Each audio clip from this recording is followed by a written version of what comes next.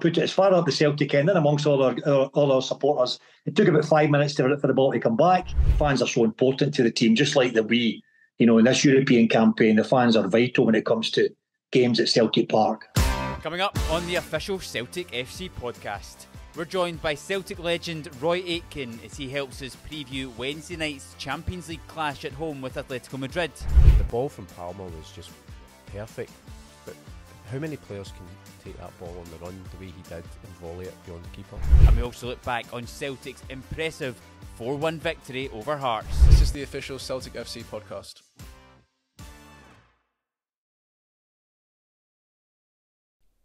Hi everyone, welcome along to the official Celtic FC podcast, the only podcast out there for exclusive content from inside the Celtic changing room. I'm your host, Ryan Maher, and today alongside me for this one, I am joined by, first of all, Matt Campbell. Matt, how are we? Very well, thank you. Good weekend and a fantastic result, which I'm sure we're going to get into. Yeah, very much so.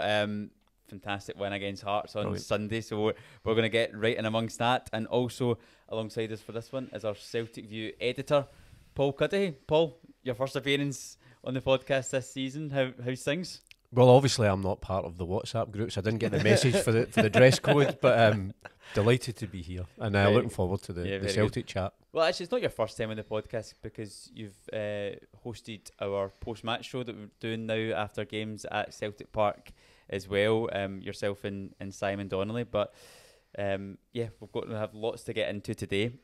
We're going to have the discussion about the game against Hearts and the weekend, and also the big preview against Atletico Madrid in the Champions League coming up. But we're going to get straight into it because we have an exclusive interview with Celtic legend Roy Aitken. Played more than 600 games for Celtic, and he joined us to look ahead to this big match against Atletico Madrid because he has his own memories, which I'm sure we'll get into as well thereafter. So let's get straight into this interview with Roy Aitken, and when we come back, we're going to look ahead to the match against Atletico Madrid.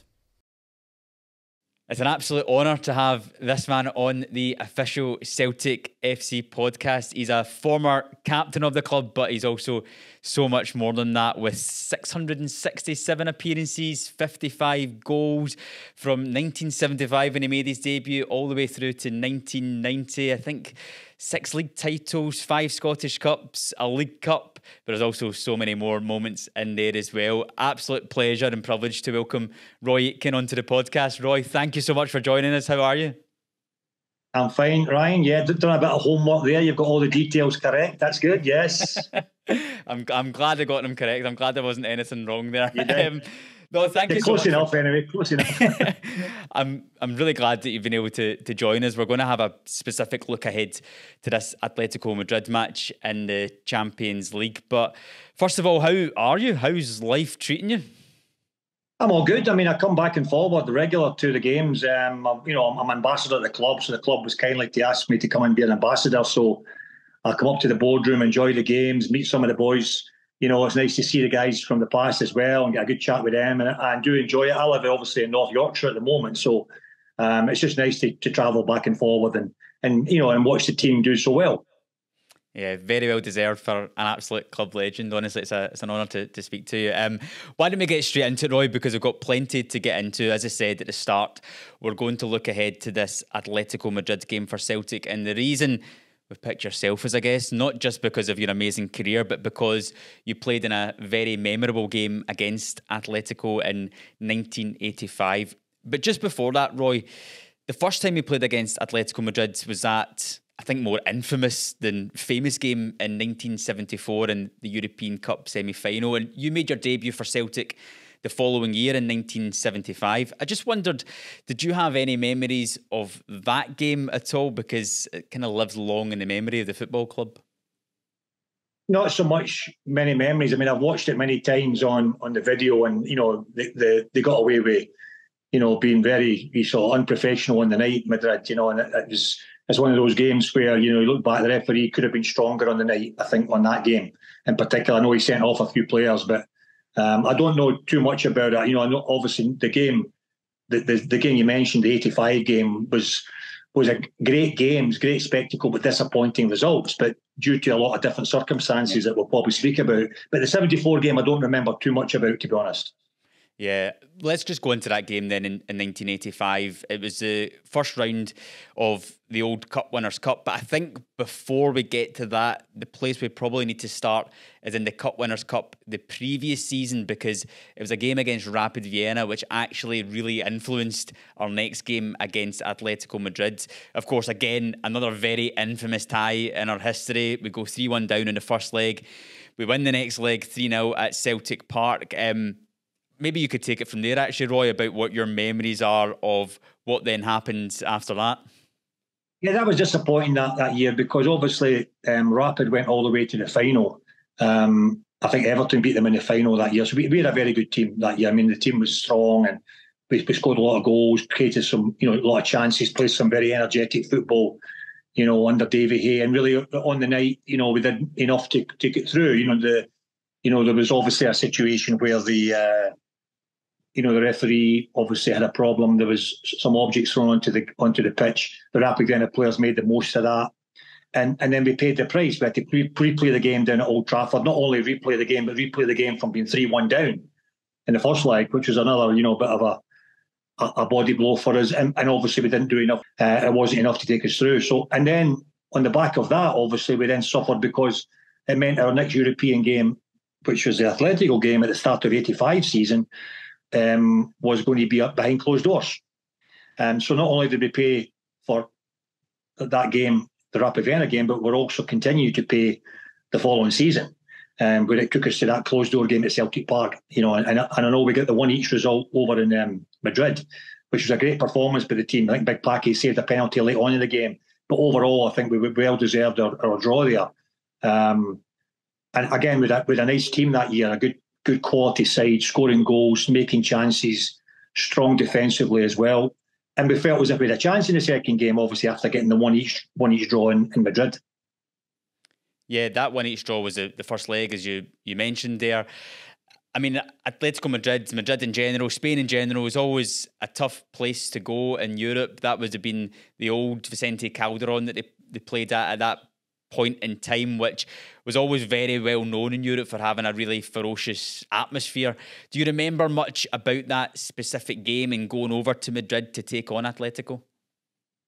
Yeah, well, I remember bits of the game. I think Paul McGugan came into the game. Big Paul and I played at the back. Big Paul played centre back, one of his first games, I think, for the club. I know with good strikers, with McClare and Johnson and Proven, McLeod. Tommy, I think, played left back. Danny was right back. I think it was Paul and maybe Granty in the middle. I mean, thinking back to the game, So we had a good side. That side that year went on to win the league eventually at the end in the famous game at St Mirren. When we beat St Mirren 5 and Hearts lost. So it went to the very end. It was a good team that year. And unfortunately, again, Rapid Vienna getting to the final the year before. Atletico, I believe, went all the way to the final in that second season. I think Dynamo Kiev beat them in the final, if I'm not mistaken. So we were up against two good sides, and that's probably one of the disappointments in a sense of at Celtic for me as well, was I didn't actually get by the quarter-final stages of European competitions, major European competitions. But those two seasons, we had the potential, I think, to do what Rapid did and get to the final, and arguably do what Atletico did and get to the final. But we were still suffering in the second game, and there's no doubt the lack of atmosphere and the motivation that you get from the fans at Celtic Park paid its price in the return leg at Celtic Park, because it was such a flat game. It didn't really help us in any way, because the fans are so important to the team, just like in this European campaign, the fans are vital when it comes to games at Celtic Park. Yeah, what was it like coming back from Madrid with a really positive result, 1-1? You must have been full of confidence going to Celtic Park, thinking second leg at home, we can get the job done there. But then what was it like as a group of players, knowing that you were going into the game with no fans? And I'm sure, I was reading it this morning, that the game kicked off at 2 p.m. as well, so you didn't even have that nighttime atmosphere either, did you? Yeah, it was a false atmosphere in the sense, the players were still motivated for the game, because we knew how important it was, and we knew obviously the game was going to be behind closed doors from the start of that season. That had been announced by that time. We knew that was the case. It's just, you just lose that little bit of edge that can come from the fans, really being behind you and also spurring you on when things maybe are not going so good. That little edge. Look, we saw it during the pandemic as well at Celtic Park.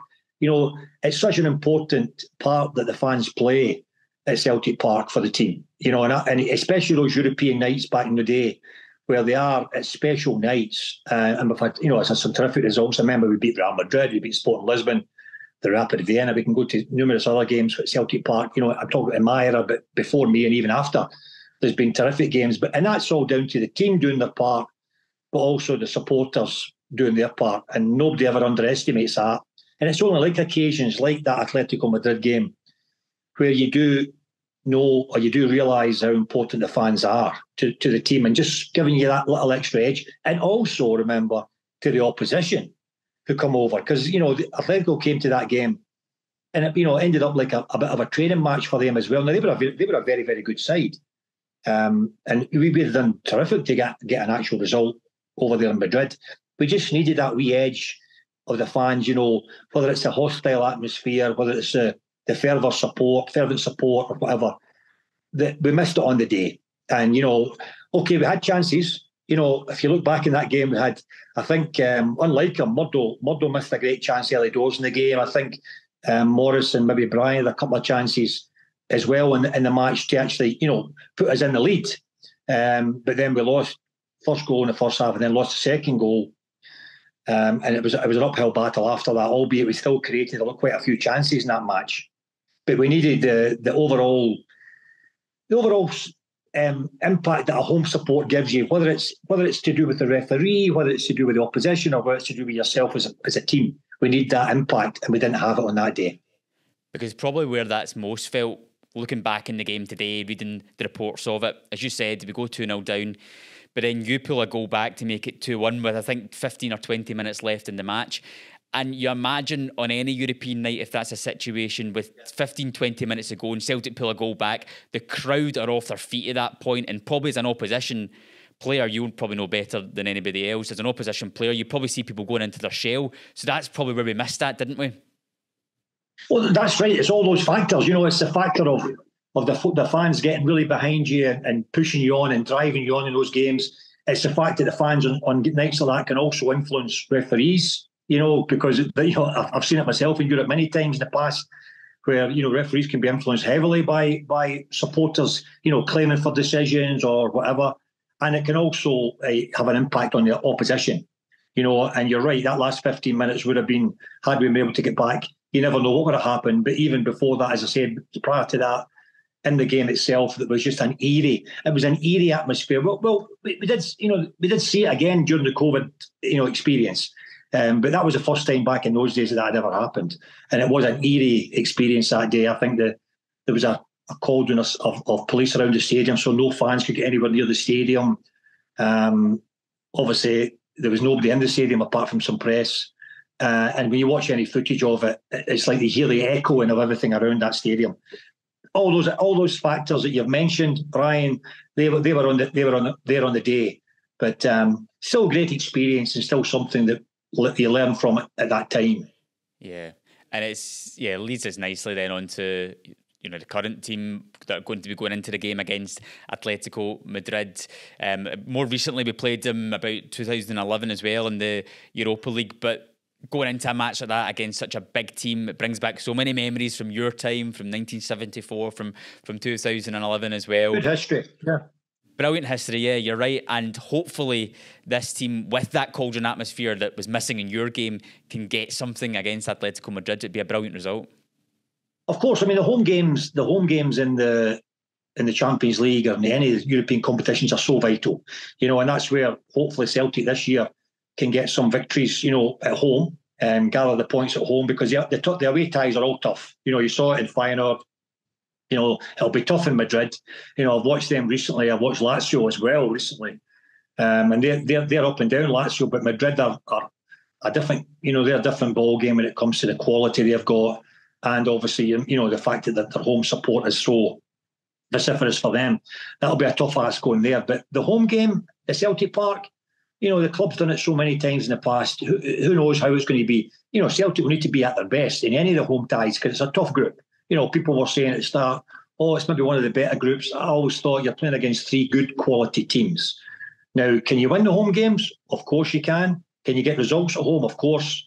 Away from home is going to be difficult. So for me, it's the home ties that give us a chance in the group stage to get to that top 2 position, or at worst case, the top 3 position, but ideally top 2. Yeah, I mean, you mentioned, Roy, yourself about some of those games that you were involved in as a player, and I just wanted to touch upon that again on those European nights and to get some of your memories of some of those standout moments. You mentioned Real Madrid. I imagine that's up there, but is there anything else for you? It's a different, because it wasn't the league format, it was home and away games, and it was all about producing your form at home to give you a chance away. But, we fell short in a couple of those big matches. Games at Celtic, we beat Madrid there, we beat Juventus there. You mentioned the Sporting Lisbon game, but we did qualify to go through. Obviously, going away from home then, we suffered, and we lost out in the ties. But the games at Celtic Park, those massive European nights, were terrific, and really what every player wanted to be part of, and I was fortunate enough to be part of a lot of them. Just as I said before, I never get by the quarter-final stage. That was the best we did.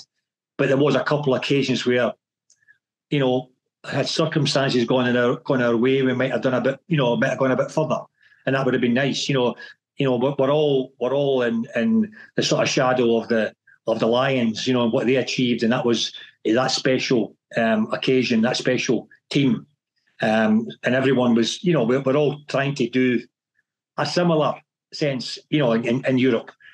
The ball game's changed completely. Obviously now it's such a massive gulf, but for the club's point of view, it's just great to be in the competition. It's great to be in the league format for real. They deserve to be there. And, let's just see over the course of these games how we can do this season. And hopefully if we get some big results at home, then we'll have a chance. Yeah.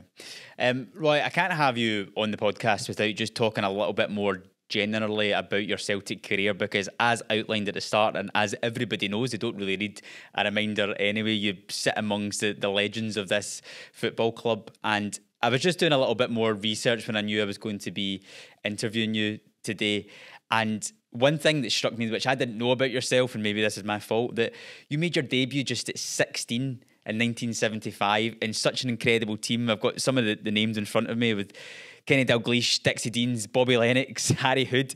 Just take me back to what it was like for yourself coming into that team that at the time Jock Stein was manager, but he was away at that moment in time, receiving treatment. So what was it like for you coming in at such a young age into that type of group and environment? It was a bit surreal. Obviously we're getting more publicity now because of the social media and different things. I was still at school, so I was actually I never saw the team until the Saturday. I trained 2 nights a week myself. Well, I say myself, I trained with the other part-timers, sort of S-forms at that time. And I went to the reserve team to start with. And then during that season, you say 16, I made my debut in the League Cup. I then turned 17 in November and then came into the team for real in the league in the February. So that was a 75-76 season. But again, you mentioned, Dalglish, McGrain, Lennox, Dixie Deans, George McCluskey, Tommy Burns and I came through together. Tommy's a couple of years old at that time. George was a little bit older. But we came through that together. They were at the club. But I was, I would then go back into the school on the Monday morning. I was doing my hires at that time. So I played about 20 odd games. I remember going in the European tie. Actually, we played Saturday rounds week. I got a result at Celtic Park, but over there, and they had to adopt me because I was under 18 or something, and report. That was obviously the old Eastern Bloc countries, East Germany. So when I look back now, it was a bit of a surreal moment. And at the end of that season, Jock Stein pulled me aside and said, "Look, you can't go part time and be at the level you want to be at." So my mind was made up by that time, Ryan. I'd played 20 odd games, in the first team. I was a regular. He then moved me from centre back into central midfield. Pat Stanton came into the club then, and we won the double that following season.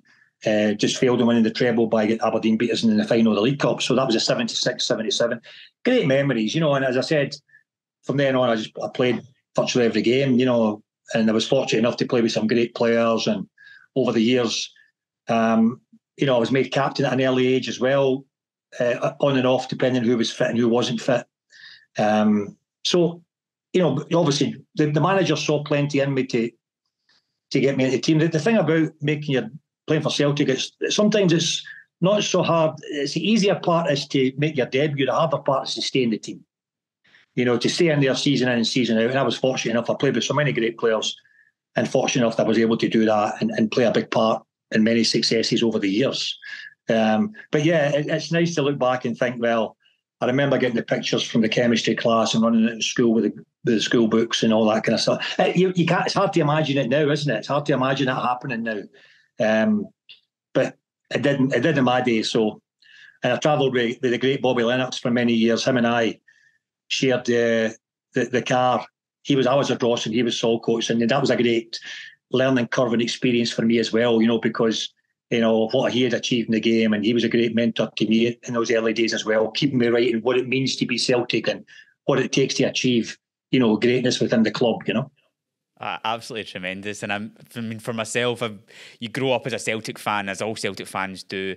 As someone a little bit younger, that you grow up in the stories of the Lions, of people like yourself, of Jock Steins, and just to read off those names, the history that is in those teams is just absolutely phenomenal. And you were there obviously just at the last part of Jock Steins' era as Celtic manager, but I'm always interested to know if there's any Jock Steins stories that you have, because he's such an iconic and legendary figure. But Jock was such a dynamic character. He filled the room. He was a boss. He was the out and out boss. No matter what he said, what he done. But he just had an aura about him that there was so much respect there for what he'd achieved, and it was his way or the highway. At the end of the day, he was a boss. He was in charge. But for me, he's simple. He knew how to build a team. He moved me from being a young centre back. I played both positions for Celtic so many times, but he moved me into the central midfield at that age of 17 because he saw qualities that I could do that in there. And he gave me my debut for Scotland as well when I was 20. So, I've got a lot to thank Jock Stein for, as far as my career's concerned. He gave me my debut for Celtic, him and Sean Fallon, he gave me the debut for Scotland, played a lot of times. But he was just such a iconic, sort of figure that had total respect from everybody. And his great secret for me, as all the great managers are, was his ability to build a team, and he built so many teams at Celtic, and just by moving players into certain positions, seeing what players could do, recognising the strengths and weaknesses, and being very, very simple in his tactical awareness of the game. Put a lot of onus onto you as the individual to play well, but ultimately it was there to be the guiding sort of light, no matter if you needed it. And he proved that over the years. And then after that, I can't go without mentioning Billy McNeil and Davy Hay, who were my managers here as well. Again, fantastic Celtic legends, really. I was so fortunate enough to play for Billy twice, obviously, when he came back for the Centenary year, and then Davy on the Atletico game that we spoke about, and then going on to win the league that year. We won the cup the year before. Frank McGarvey scored the winner at Hampden that year in '85, and then went into the Atletico game we spoke about. But then at the end of that season, that team won the league, coming from nowhere to Pip Hearts in the last day of the season, another famous game. So I was fortunate enough to play with many great managers. Ryan, Big Jock was one of them, Billy, Davy. I've got great memories with them all. I was very fortunate. Yeah, and I think, as you mentioned there about that 86 season in Love Street, I love off the stories of my dad being there and telling me everything about that day. I think he can tell me everything from the moment he woke up until he maybe had too much to drink and then his memory started to fade thereafter. But you live off those stories. And then, 2 years after that, the Centenary as well, going into 88. It must have just been such an incredible time for you being there as a Celtic player and captain. Yeah, it was. Those are the things. The thing about Celtic is, every year's a challenge. So, you could, you win whatever you won the year before, but come the following season, you start again. And that's the way it was at Celtic. No matter who was a manager, that was the expectation. The Centenary year was special because it meant so much to the club and the fans. And that gave us that little edge that year for sure. The fans were absolutely unbelievable that year. There was a real bond between the players, the club and the fans that year. I felt, like no other year that I could remember. If players were doing every week we went to functions with the fans. whether it's charity functions, hospital visits, supporters functions. It was very much a part that year, and it showed against a real top Rangers side. Remember, they'd invested heavily in their side, so it was a terrific season. And again, Billy came back and brought in one or two players that bolstered the squad, and we ended up winning the double, and deservedly so. We played so well that year. Yeah, Roy, one of my earliest memories of a Celtic fan is, I think, when my dad was trying to force me to become a Celtic fan when I was very wee. I used to have this DVD, and it was about Celtic's greatest moments, and I used to take it everywhere. I had a wee portable DVD player, and one of the games that was on that DVD was a 1989 Scottish Cup final. And as much as I reeled off so much of your appearances and goals and medals and everything, my first memory and my first ever recollection of you is for two moments. It's for the throw-in and for that free kick which you put into the stand in that cup final as well, which is strange for all the amazing moments you've had. That's two of your most memorable moments. Well, yeah, but you put that down to, I suppose, winning. End of the day, I was brought up in winning traditions at Celtic, and when you come to Celtic as a player, coach, or whatever it is, whatever capacity, you have to be part of that winning mentality. And and on that, there's been so many occasions, but on that day, when you bring it up, the throw in, when the ball goes out of play, my first reaction is take any advantage you can. So I picked it up, throw the ball. It's up to the referee to make that decision. He allowed us to play on. We scored. Joe pops up and scores the great winner. And then at the end of the game, I know it's the last minute. It's Old Hampden. There's no multi-ball system. So for me, it was a case of, right, either take this shot, lose it, put it into the box, lose it, and they have another attack, or I put it as far up the Celtic end and amongst all our supporters. It took about 5 minutes for the ball to come back. By the time they take the goal kick, it's time up. But that's just maybe that little winning mentality, Ryan, that you do anything you can to win the game, and those little fine elements in the game can make a difference. You wouldn't so much get away with it now. Well, two reasons. But those two instances, for example, probably VAR would have pulled me back on the throw-in, possibly.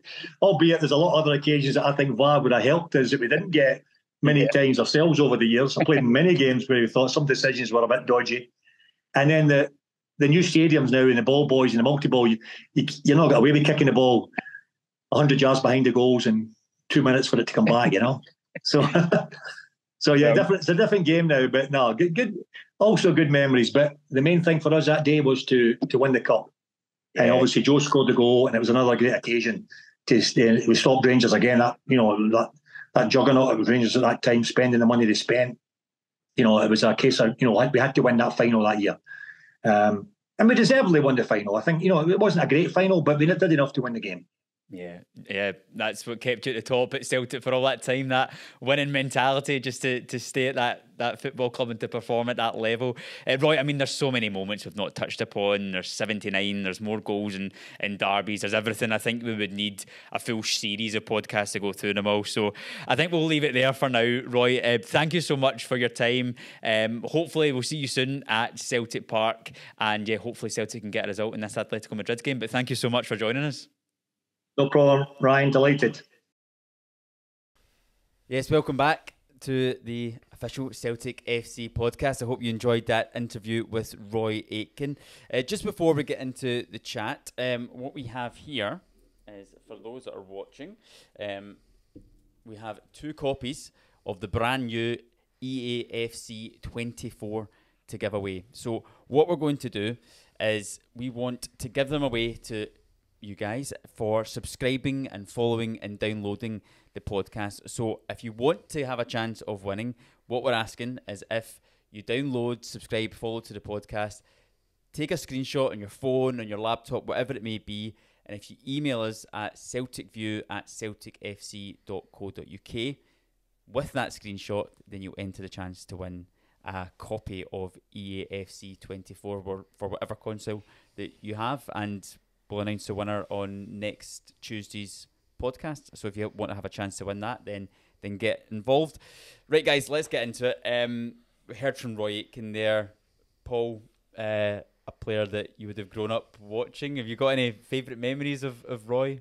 Well, do you know, I was trying to work out when I would have first seen him playing. I mean, it would have been round about 1976 when he broke into the team. I can't remember the exact game. So, yeah, you're right. I think most of my memories growing up, Roy was part of that team, or part of Celtic. He is a legend. I mean, he's just a great player. He's one of these guys, I think, when he came into the team, even though he was just a teenager, he was just, his physique, his character, he was just a man, I mean, right away, and he just fitted in perfectly. Probably a better footballer sometimes than I think people gave him credit for, because he was very competitive, very physical, but I think a really good footballer, and an absolute leader for us. I mean, there's the ones that come to mind just off the top of my head. I remember he scored a couple of goals at Ibrox, and there's the famous footage of, I think we were losing 2-1, and it was the last minute, and I think the Rangers fans either had their scarves raised, and then Roy scores, and then suddenly it was like a cue, all the scarves disappear, which was great. And again, he was always a big game player. The 1985 Cup final, when we were losing 2-1 to Dundee United, he kind of basically took the game and the team by the scruff of the neck, dragged us forward, and we won 2-1. It was his cross that Frank McGarvey headed home for the winner. And then I also love the one the 1989 Cup final, with one of the best free kicks I've ever seen, where we're winning 1-0 in the last minute, and it's down the corner flag, and he just leathered the ball into the Celtic end just to eat up time. And the days before the multi-ball games, of course. I know it's funny because I mentioned that to Roy in the interview, that obviously being younger, didn't have a chance to grow up and watch him, and he had so many memories from all these games, the goals that he scored, the trophies that he's won. But my first memories of him are from seeing those videos of that 1989 Scottish Cup final, and his free kick, and also for his throw-in as well that he cheekily takes and we go up the other end and score from. But have you ever had a chance to meet Roy? I've met Roy a couple of times down in the boardroom, just when I've been working on match days or whatever through the years. But exactly what Paul was touching on there, just the stature of the man, even still, at this point in time, like, he still carries himself. You can tell that this is a Celtic captain. You can tell this is a leader that's won trophies with the club. But I always think as well, with guys like that, especially from that era, despite the fact that they've won all of these honours and had all these wonderful moments, there's a real sort of humble quality to them as well, where there's not an arrogance. Okay, there's maybe a swagger in terms of the sort of weight of what they've achieved. They carry it around with them, but there's no arrogance or anything like that. I found them to be totally charming, but I'm the same as you, looking back at footage. But you also see what it meant to him in the Centenary season as well, winning the cup, winning the league. You can't fake those emotions, it genuinely meant a lot to him, and I'm sure it's still something that he's incredibly proud of. Yeah, definitely. And Paul, the reason we had Roy Aitken on to look ahead to this Atletico Madrid match is because facing him on Wednesday night in the Champions League, it's not the first time we've faced him. We've got a bit of history with Atletico. First games in 1974, then that match in 1985, which Roy Aitken played in, and more recently we did play them again in 2011. You have memories of growing up and watching those games, probably more infamous than famous. Yeah, I mean, that game in 1974, it's probably... My dad started taking me to games in 1972, so I had been to a few games. So I remember, like, moments and just wee fragments of memories. That game is the first game where I remember everything about it, because it was one of the most shocking things I'd ever seen, and still to this day, one of the most shocking things I've ever seen on a football pitch. And... they get 3 players sent off, 7 booked. It was an absolute disgrace, and they should have been thrown out. And I mean, the Celtic fans, to their credit, that night kept their cool, because there was a lot of anger because of the injustice of what they'd seen. And what I also remember, it was a midweek game, and obviously I was only about 7 at the time, and came home, and normally just go straight to bed. But it was so shocking. I was allowed to stay up and watch the highlights. And even though it was a school night, because me and my dad were trying to tell my mum what had happened, but you couldn't explain. And even when you see the footage and what happened, it was extraordinary. And obviously we lost the second leg. What is most extraordinary, and you and I were talking about this morning, Ryan, is that Atletico Madrid are wearing their kit on Wednesday as a kind of tribute to that game. in that back in 1974. So they're going to be wearing an all red top, blue shorts, and I think it's blue socks. I think that is, talk about not reading the room properly. I don't know if they're putting that on thinking that we're going to unite with them and have this celebration for 1974 when we lose a European Cup semi-final. So that'll be interesting. The thing, obviously that was a European Cup semi-final for us, and we were so close, and even in the return leg it was 2 goals in the last 13 minutes or so, but they were seconds away from actually winning. I think Bayern Munich equalised in the last minute of extra time and then won the replay 4-0, so the kind of justice was done at the end.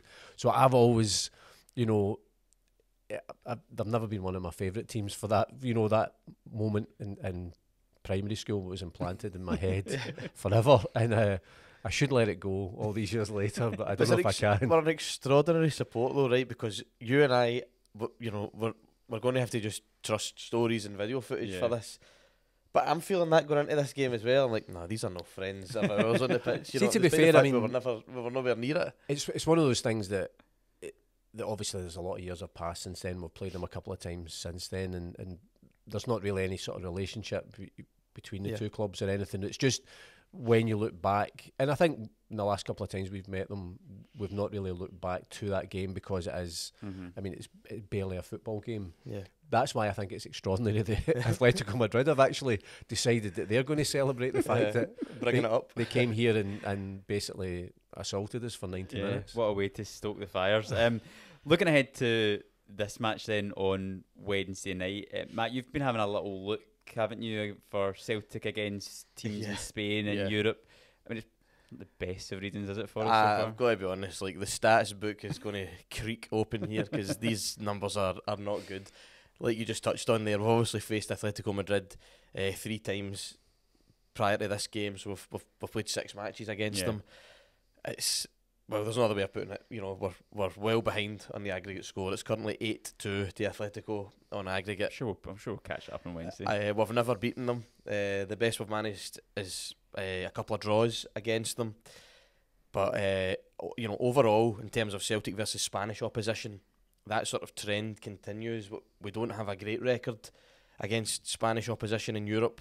And I'll just dig right into this here. So in terms of Celtic versus Spain at Celtic Park, we've won, in terms of the score, it's 21-24 in Spain's favour just now, and overall it's 33-74 in Spain's favour. That's including away games as well. So, usually at this point, domestically, when we're doing the stats, I'll say, so the numbers are looking good for us. We should be confident going into this.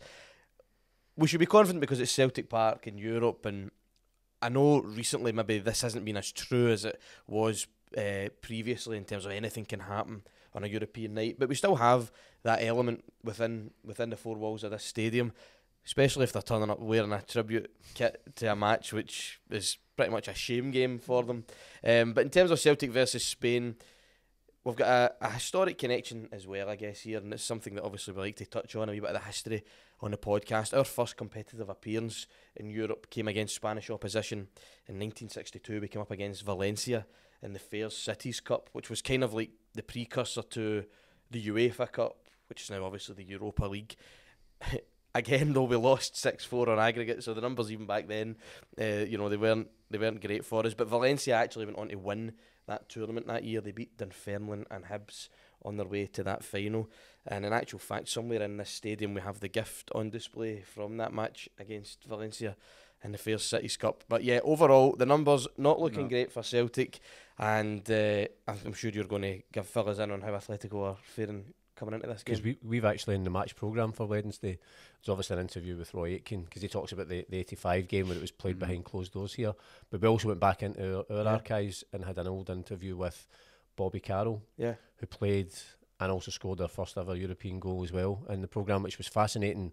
Obviously he's passed away now, but it was fascinating just to get his memories of the start of our European journey. It's incredible to think, because that's our first foray into European competition. Obviously we lose 6-4 on aggregate over those 2 matches, but it's crazy to think 5 years on from that game, after being knocked out in round 1 of the Fair Cities Cup, that would go on and be the champions of Europe. It's just incredible the sort of turnaround and how quick it was in that era. But yeah, I'm sure we'll focus on that on another podcast in terms of our wonderful season in 66-67. Yeah, we'll look a little bit more closely at Atletico Madrid in a moment, but I think probably the first thing to touch upon going into this game is that we had to look at the match on Sunday, because we're going into the game in very good form domestically. We seem to be getting better and better with each week. On the European front, we're still to pick up a point. Obviously, the heartache of that match against Lazio here at Celtic Park. But, Paul, if we're to take the confidence from Sunday, then, I mean, it's only going to do the players and the team the world of good, isn't it? Absolutely. I mean, I think they'll take confidence from the Lazio game as well, even though, as you say, there was heartache at the end, because I think the performance merited something. But I think domestically, we've looked really impressive. When you look at the first quarter of our fixtures, it's been a really hard run of games. If you could have picked all the away grounds, the toughest away grounds to go to, we've gone to them all. And so far, you know, up until we go to Easter Road at the weekend, we've passed these tests with flying colours. I thought the performance, because it's always interesting when you hear people after the game, sometimes you can always tell if it's Celtic fans analysing the game, because they'll either praise us or maybe they'll say, well, Hearts weren't very good. The reason it wasn't so much Hearts weren't very good, they couldn't get the ball. We were just exceptional. From the world goal, from Matt O'Reilly's goal, which has already got to be up there for one of the candidates for goal of the season, that was just unbelievable. But yeah, it was a great performance. So obviously the manager and the players know it's a massive step up, because you're playing a really top team. But at the same time, you want to go in full of confidence. So, you know, playing at home, 60,000 fans, you know, everybody's playing well.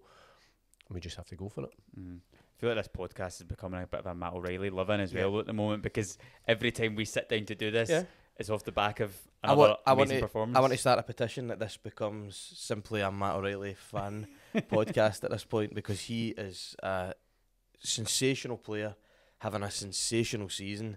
Like you say, that goal was a thing of... I mean, I know that there are some people commenting about how, you know, the goals were sloppy from Hearts' point of view. Well, that was the manager, yeah. Come on now. That was an absolutely fantastic goal, a wonderfully worked finish as well. I always think sometimes, even if you are the opposition manager, sometimes you just have to hold your hand up and say, there was nothing we could do about that, because the ball from Palma was just perfect.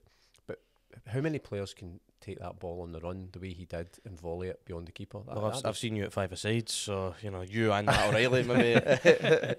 Thank you. You're very welcome. No, it was brilliant. What a wonderful result. I was wondering though, you know, because obviously the whole thing about the sort of small away section and stuff, I was wondering if maybe Halloween has come early in Gorgie this year, and a couple of thousand of them turned up to the game yesterday dressed as maroon seats, which was interesting to see.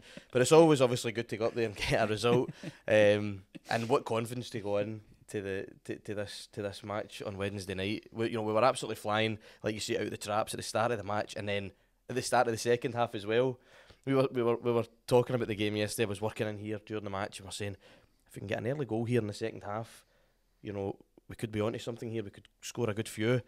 15 seconds later, we get the penalty. I know we don't score it, obviously, but it just shows the intent. We were flying yesterday, and hopefully we can carry that into Wednesday night. And there was quite a spooky, eerie feel at Tynecastle on Sunday. It was probably the quietest I've heard in a long time, and that's all to credit of our team, because we do just keep getting better and better. So, looking at this match on Wednesday, look, we know it's going to be really tough against Atletico Madrid. Just looking at some of the stats at the moment for them this season, they are 3 points off the top of La Liga, but they've played one game less than all of the other teams.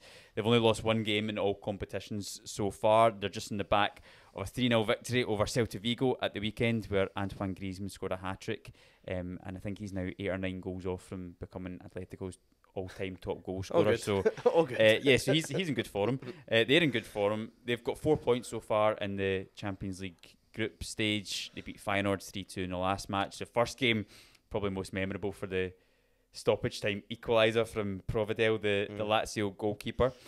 So it's going to be tough. We know that. What do we expect from this? What do we want to see from Celtic going into this one? Because from our point of view, in the opening 2 games so far, and particularly the last one, the performance has been good, hasn't it, Paul? Yeah, I mean, I think they'll be looking for more of the same from the Lazio game. I mean, there was elements in the Feyenoord game where it was really encouraging, but when you go down to 10 and then 9 men, it's so difficult. I thought the Lazio game, we at least deserved a point. So I think we have to play, and I think I'm sure the manager will want them to try and play our game, but at the same time, acknowledging the fact that there'll be periods in the game where we're not going to have the ball, because this is a team full of World Cup winners. I mean, the last 2 World Cups, you know, France and Argentina, these guys are in that team. They will have aspirations to go deep in this tournament. So they'll have the ball, but we have to just, when we don't have the ball, work really hard and defend and try and deny them space and time. But again, similar to the Lazio game, if we get chances, maybe few and far between, we need to take them. Mm-hmm. Yeah.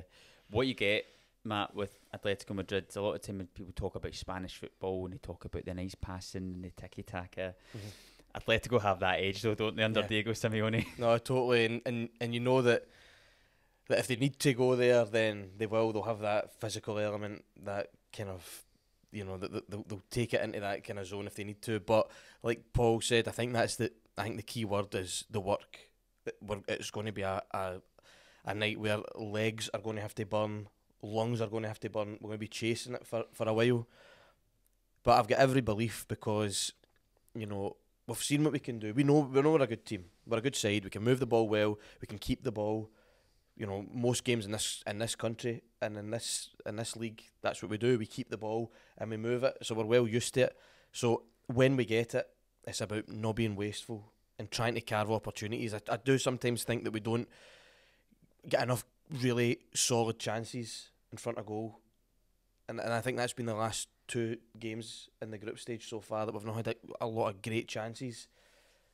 So when we get a chance, we're going to have to make sure it hits the back of the net and to give ourselves a chance, because we know that when the quality that Atletico Madrid are going to bring. Well, also, if you look at their 2 games, you know, the first game, Lazio for periods of the game were the stronger side, and obviously, as you say, there was that drama of the goalkeeper scoring late on, but they more matched Atletico, and it was a 3-2 game against Feyenoord, and again there was periods in when we played against Feyenoord where we were more than held our own. So I can see us scoring, but again, it's known that the other team are going to create chances and how we deal with that. But you know, we touched on it already. We have to go in full of confidence. You know, when the way the team's playing and the way individuals are playing just now, and they want to challenge themselves against Griezmann. I mean, you have to be a good player if you're going to have a haircut the way he is. And fair play to him, he is top draw for a man with pink hair on occasion. Yeah. He walks the walk as well as talks the talk. Yeah. But these are the nights, from a fan's point of view. I think from a player's point of view, I spoke to Matt O'Reilly after the match at Tynecastle, and you asked him about the game, and from their point of view, it's like we just treat it as any other game, and you have to have that attitude probably as a player. But we don't have to have that attitude as a fan. Yeah. And these are the nights when a massive team like Atletico come into town. They've been in the Champions League finals in 2014 and 2016. The passion that they're going to have in the park, the passion that we're going to have in the park. Sometimes these can be the occasions that, yes, we've not picked up a point yet, but we could just upset everybody and upset the whole of Europe and get something in this match. It would be such a massive result. And like you say, it would be an upset. You know, people would... We're not going to be the favourites going into this match. But this is Celtic Park, and it's Celtic, and it's a European night. And so you know, because you've seen it so many times through the years, that things like that can happen.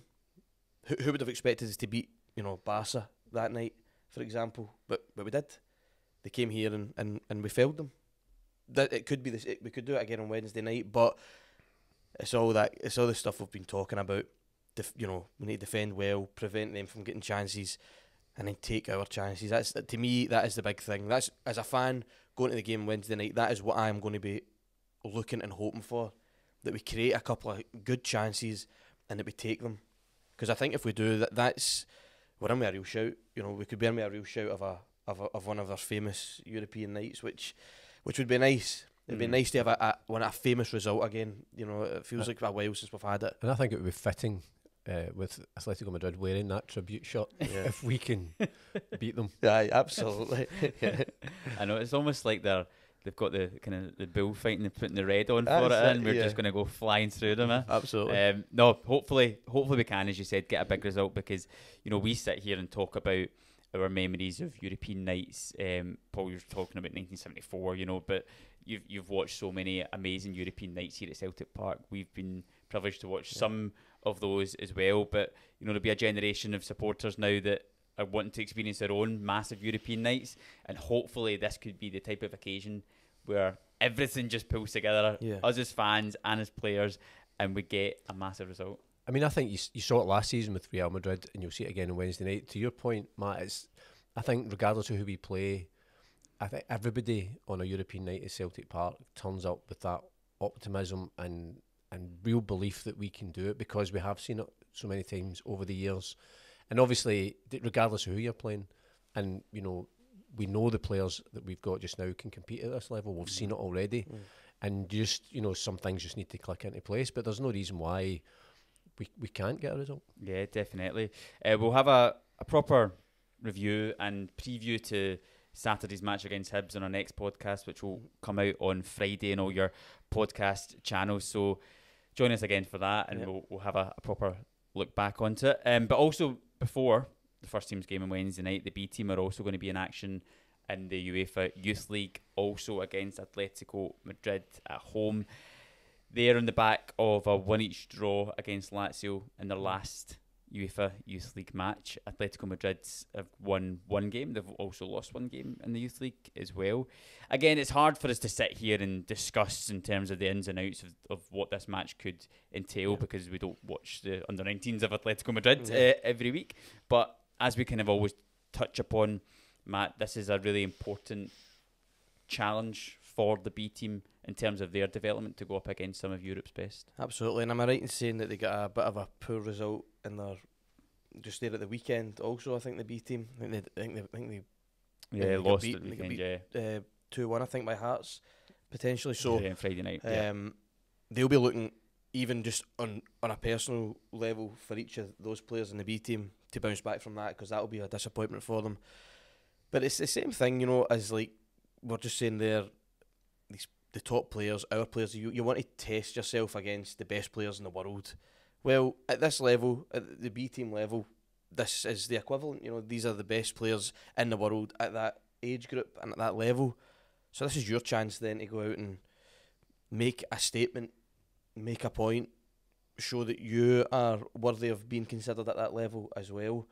So it'll be an exciting one for them. And of course, they got a good result against Lazio in the draw.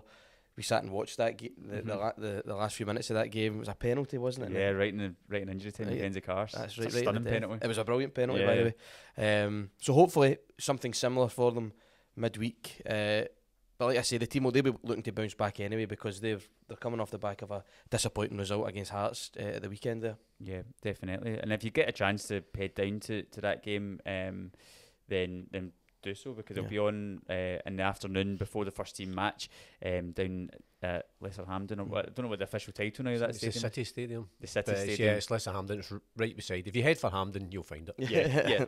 Yeah.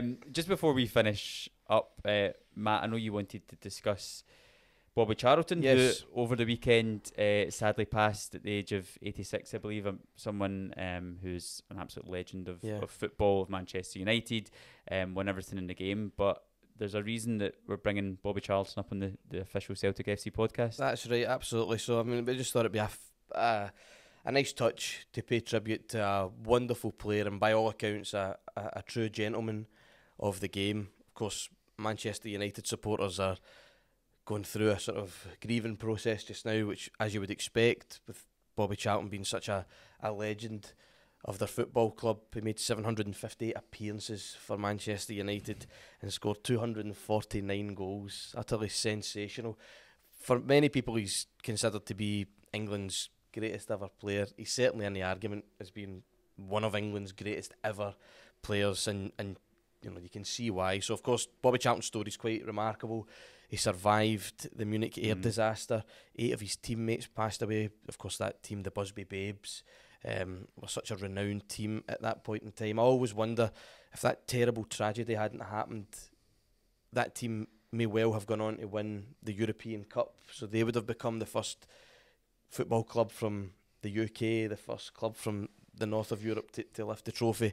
Of course, as it happened, that terrible incident took place, and it wasn't until 1968 that Manchester United lifted the trophy, with Bobby Charlton still in the team. So he won 3 league titles as a player, 1 FA Cup, 1 European Cup, 1 World Cup, and he won the Ballon d'Or as well. But the reason I wanted to mention him was because he played for Celtic. He made an appearance for Celtic in 1974. He pulled on the hoops for Ron Yates' testimonial.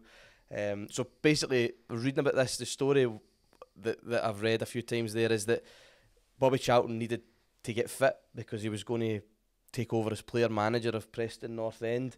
So Ron Yates' testimonial came up, Celtic versus Liverpool at Anfield in 1974, and Jock Stein allowed Bobby Charlton to play for Celtic that day to sort of help build his fitness. And in classic Bobby Charlton style, he scored for Celtic. He scored the opener actually, and it was a classic strike from him outside the box, straight into the back of the net, and we won 4-1 on that occasion. Like you say, he passed away at the weekend, Bobby Charlton, aged 86, so I'm sure the thoughts of everybody at the football club and all the supporters are with the Charlton family and all the supporters of Manchester United who will be mourning his passing. I was actually talking to my dad about this at the weekend because he grew up in that era.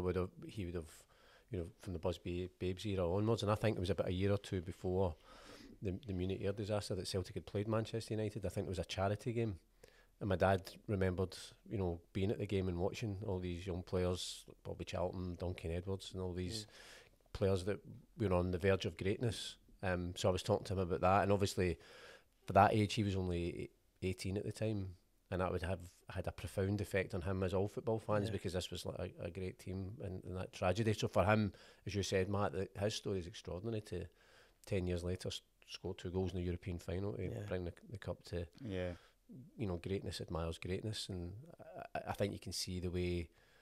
I think the biggest thing, like you touched on it earlier on about Roy Aitken, all the best players are always the most humble as well, which I always find is extraordinary, but so humbling in itself. Yeah, you see the footage when he receives his Lifetime Achievement Award, which his brother Jack presents to him. It's a beautiful moment actually, shared between 2 brothers. Jack Charlton sort of comes on stage and said he's always been my younger brother and he's the best player I've ever seen. But Bobby Charlton, like you say, that humble attitude, you know, stands with that award, that Lifetime Achievement Award, having won everything in the game. You know, he won it all. And pretty much his words were, that was a great team that gave a lot of people a lot of joy, and if I could play a little part in that, then that makes me happy. A little part in that. I mean, look at the things he won. Look at all those appearances. It's an extraordinary career, and we were laughing earlier on because just to see a Celtic team line up with Bobby Charlton on it, I mean, can you imagine if he had been playing for us for real? You know, we could have a whole number of European Cups sitting in that cabinet down the stairs. He truly was a sensational talent. He'll be sorely missed by the footballing world, mainly, of course, down at Manchester United, where he made his name, he made his career. So, yeah, I just thought it would be nice to touch on that. No, definitely, Matt. It's good to bring that up. A man that's donned the green and white of Celtic. Guys, I think that'll be a good place to leave it for this official Celtic FC podcast. Hopefully, as we discussed on Wednesday night, we can have one of those famous nights once again at Celtic Park and get a victory. Our first one of this Champions League campaign. But yeah, we'll be back again on Friday to look ahead to the weekend's action, where the first team will be travelling through to Leith to take on Hibs, and we'll review Wednesday night's game against Atletico Madrid as well. So do join us then on Friday. Make sure you like and subscribe to the podcast wherever you get your podcast channels, and also remember, if you do so, then you can have a chance of winning one of the brand new eSports FC 24. Could be a hand model, couldn't it? Look at that. Yeah. Fantastic. You've done that before, haven't you? So send in your screenshots to our email address, celticview@celticfc.co.uk, for a chance to get your copy of that. But for now, thank you very much for listening. Thank you guys for joining us, and we will see you again on Friday. Hail, hail.